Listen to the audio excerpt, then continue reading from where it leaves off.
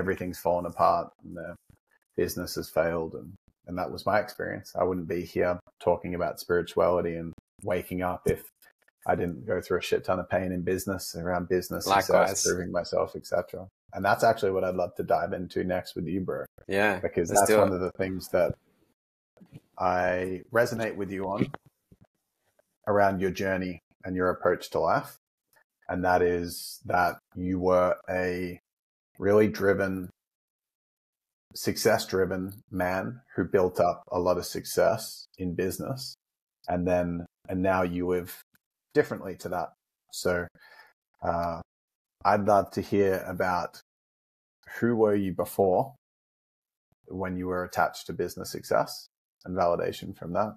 And then what have you learned up until this point that shifted the way that you approach life?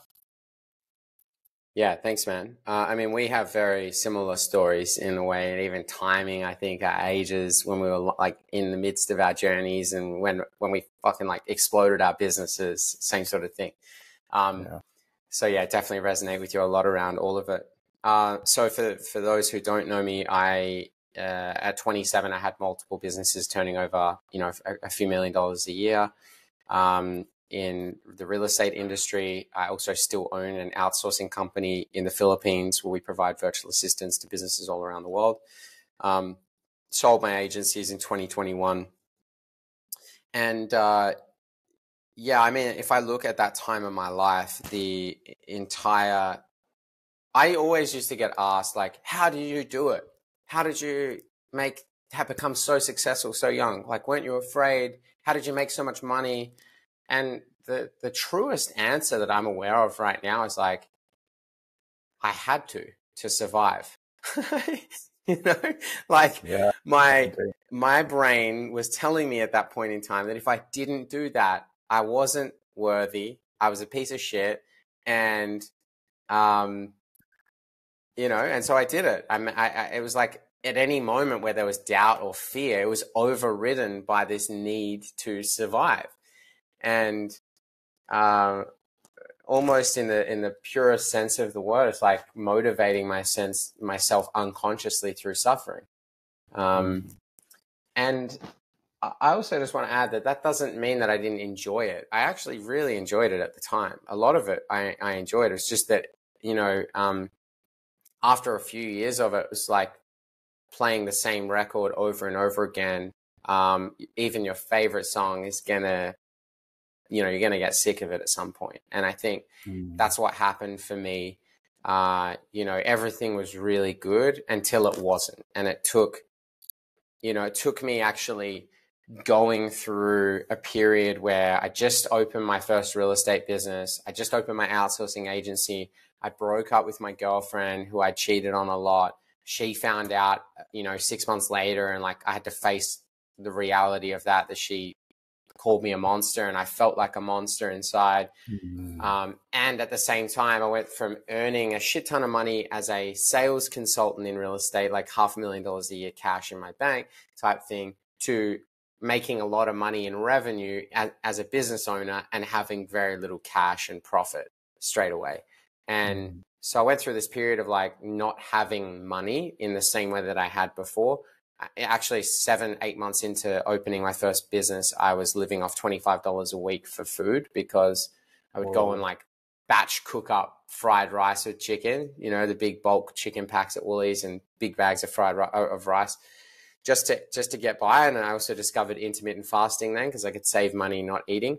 And yeah, man, it was a difficult time, but that was the moment where I was like, why am I doing all of this? What's the point if I'm not happy? Like I don't have a girlfriend anymore. I don't really have any friends besides like one person. I don't really talk to anyone in my family. It was clear to me that even though people were applauding me on the outside, I just wasn't happy. I didn't feel super alive. And so that's when I started asking questions like, well, if this isn't it, what is it? What's the point of living if I'm not, living how I want to live, and how do I even want to live? And I wasn't asking that question in a sense of suicidally. It was just like, what's the point of this, you know? Mm. And so fast forward to today, after, you know, going through so much coaching, plant medicine, you know, all of that stuff, I think I can look at it now and see that in the past, I perceived business as a necessity to another necessity, which was money. And I needed to consistently focus on having money because it determined my worth, determined how I felt safe, and, you know, determined that I would have choice and freedom in my life and more opportunity. And so the focus was always on the transactional side of money and life. You know, if I invest X dollars here, I'll get X return. If I, you know, put this time in here, I'll get X return. And that will mean that I'll then be free. I'll then be happier. Now, I am privileged enough that I have reached a point where, you know, I generally can get by without working. My other business is, you know, very successful. And I have a general manager running that company. And my experience of life now is, what does my soul desire? How does my soul most desire to express itself in this moment and you know, at the moment? And a part of that for me is sharing value with others in the form of the podcast that I've just spoken about, in the form of the retreats that I run, in the form of, you know, music. Soon I'll be sharing music more publicly, recording, that sort of stuff. And I just recognize that money is a consequence of attention. Money is really the flow of attention and energy from others. And so if I give people value and they like that value, then there will be money flowing my way. And I create opportunities for myself to be open to that money. People pay to come to my retreats. You know, like I coach people, like all of these sorts of things. So I think, Ryan, what I'm trying to say is I'm operating far more from a space of trust now. And I want to acknowledge that it's easier for me to operate from that space because I already have some money. I'm not the richest guy in the world by any means. And I wouldn't even consider myself super, super rich financially, but I have enough that, like, my base level needs are taken care of, and I have access to time, etc.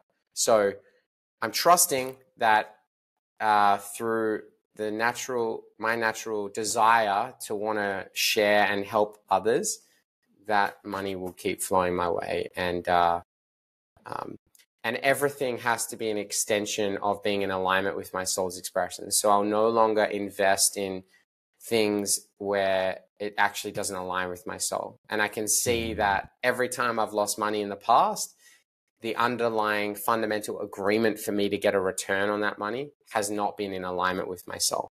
And so, of course, it's fucked up, or it's failed, or the money hasn't lasted. Yeah, does that make sense? It does make sense, man.